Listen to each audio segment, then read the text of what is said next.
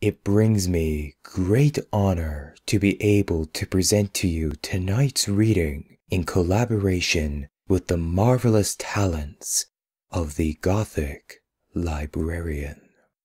Now, sit back and relax as we recite to you the tale of Birthday Party, written by MissShadowLovely.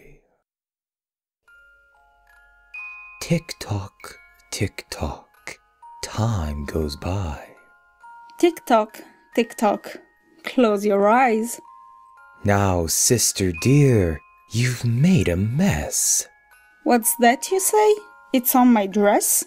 Your dress was white, and now it's red. It's not my fault. They bled and bled. Well, sister dear, that's half the fun.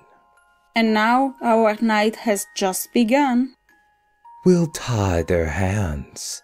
And sew their lips. We'll poke and slice their fingertips. Take out their eyes. And hear them scream. Against their throats our knives will gleam. I hear them crying from the hall. No one will ever heed their call. They have no hope, and that's the fun. Until we kill them one by one. But sister, wait. We mustn't rush. We wouldn't want their veins to gush. We want to play with them much longer. We'll keep them fed to make them stronger. Feed them bones and hair and nails. We'll harvest from them all in pails. We'll save it up and make a stew. I guess for now they'll make it through. Now, sister dear, it's worth the wait. To see the anguish on their face. To see them gag through sewn-up faces. To bind them up with ties and laces.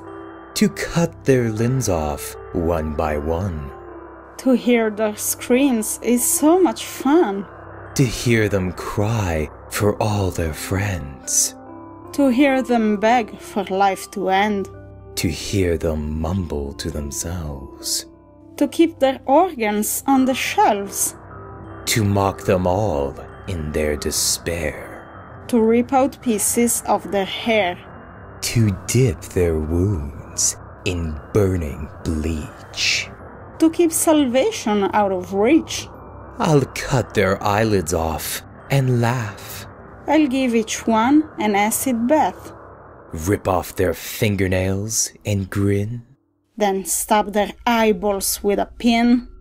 Cut them up and watch them suffer. What are we waiting for, dear brother? We haven't any time to waste. Now to the cellar with much haste. Oh, look here, brother. This one's dead. We'll cut her up and save the head.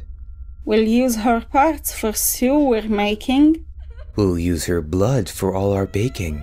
We'll feed her eyeballs to her friend. We'll feed her brother bits of skin. We'll cut it special, just for him. We'll let him know it's from his sister. Then we'll ask how much he missed her. We'll watch him try to force some tears. And watch him squirm in pain. He's been down here for many years. So tears are all in vain.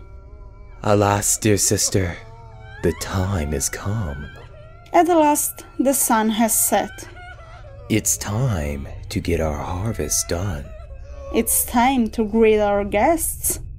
I hear them knocking at the door. I hear the laughs again. Time to let them in once more. And let our game begin.